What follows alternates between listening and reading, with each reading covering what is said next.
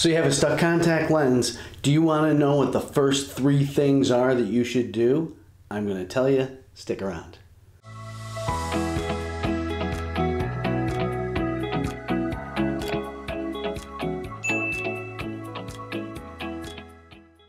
Welcome to the EyeCare and Wellness channel. I'm Joel Hayden. If you haven't been here before, consider subscribing. If you do, hit that bell notification so you get notified every time we upload the video.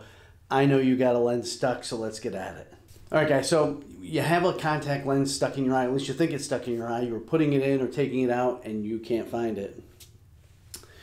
So the first 3 things that you need to do before you go digging and do more damage than it's worth.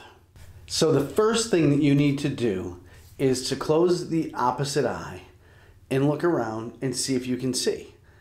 It sounds intuitive, right? If you wear your contacts far away, look far away. Make sure that you can see far away, and then at least you know the contact is in place on the eye. If you use that eye for reading, if you're over 50 and you may need bifocal contacts, know what you use that eye for. I would hope you do. And look at that distance and see if you can see. And again, if you can, the lens is probably there. The second way to tell if it's there, you may need either your phone or a magnifying lit mirror like women use to put their makeup on. And look really close, and you should be able to see the ring around the colored part of your eye. And if you can, again, pretty good sign that the contact is there. The third way, and if you wear contacts, you know this, touch your eye. Touch your eye right in the center of the cornea. And if you can feel your finger, if it irritates it, the contact's not there. But if you really can't feel your finger, or you can feel the lens there and move it, you know the lens is there. So those are the 3 best ways to find out whether the lens is there. It's the first piece of information we need to get out a stuck contact.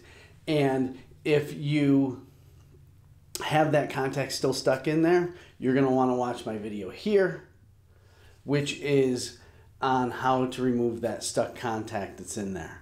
So it's an older video, but it is my best video on my whole channel because this is a very common thing. So the best tip I have for you is please stop trying to get it out, make sure it's there, and then work on getting it out. In the other video, I talk about ways in which to get a stuck lens that may be stuck up on top, down, and that's really helpful. I didn't want to give all that information again, so I'm just going to point you over to that video. I hope this helped. I hope you get that lens out. If it was helpful, put some comments down below, and until next time, take care.